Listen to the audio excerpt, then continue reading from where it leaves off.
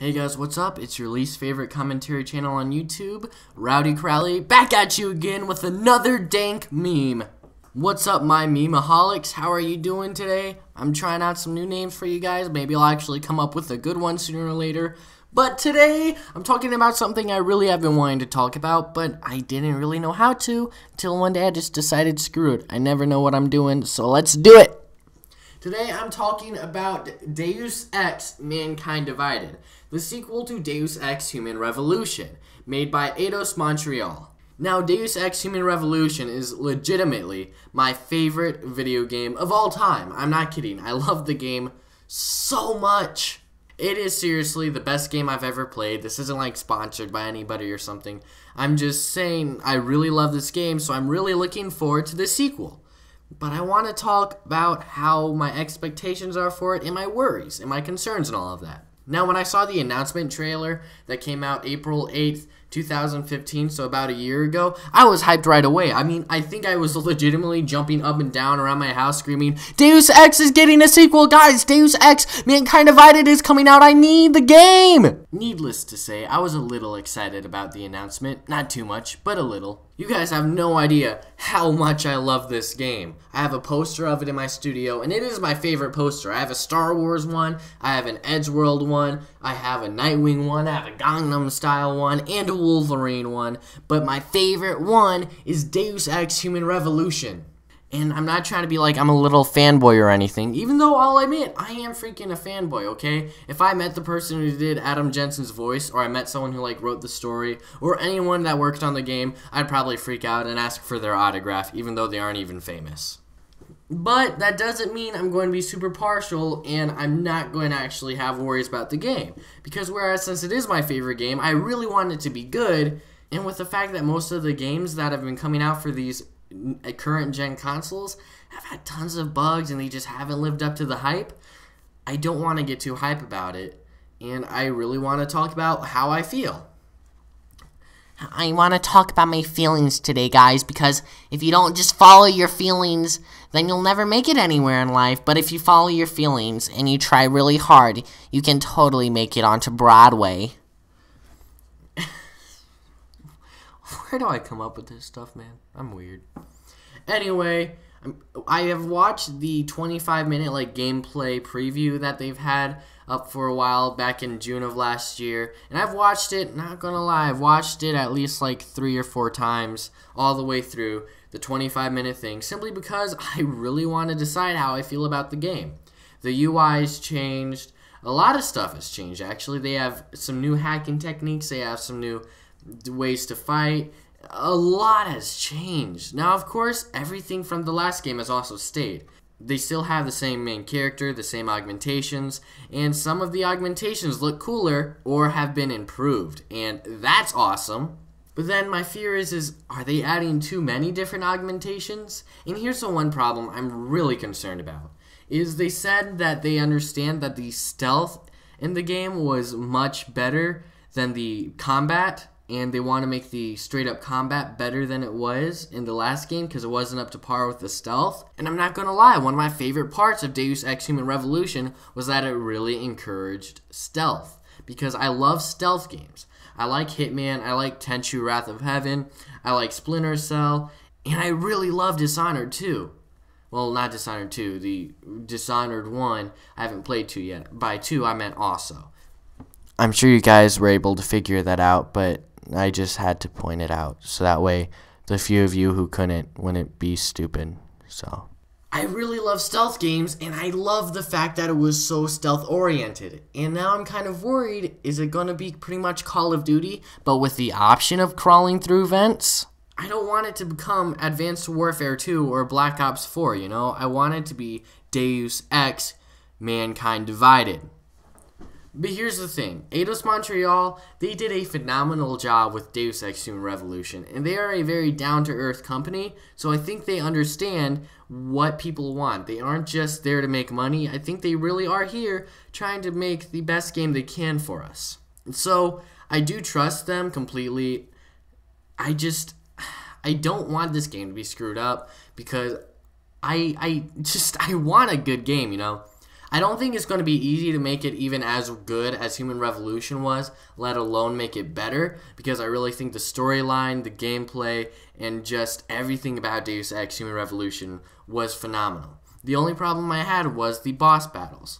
And they even admitted it themselves. They were like, our boss battles sucked. And that's why I got the Director's Edition, the better version, where they actually worked on the boss battles to make them better. But my problem with the boss battles wasn't so much they were bad, it was the fact that they were unbalanced, and especially some of them were almost impossible to beat unless you had been planning for that specific boss battle all the way throughout. But since they said we're fixing that, they even tried to fix it for Human Revolution Director's Cut, I really, really believe that the boss battles in Mankind Divided will be nothing less than amazing.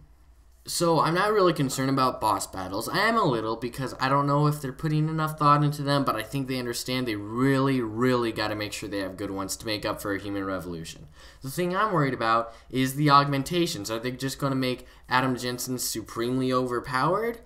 But see, the thing in the gameplay preview, they said that the energy for Adam Jensen, all that stuff was at max and it was like infinite. So they could just simply show you the game and show you all the cool features and everything without having to worry about stuff. And I get that. That's a good idea. I'm totally fine with that.